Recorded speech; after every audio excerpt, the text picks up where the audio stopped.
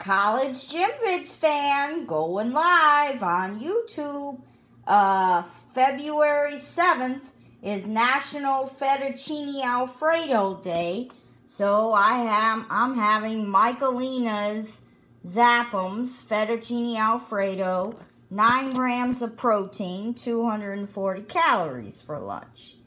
See, protein is good for you. It has 39 carbs in it, so it's really 37 carbs because you subtract the 2 grams of fiber.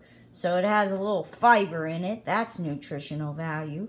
It's not that bad in fat, 5 grams of fat.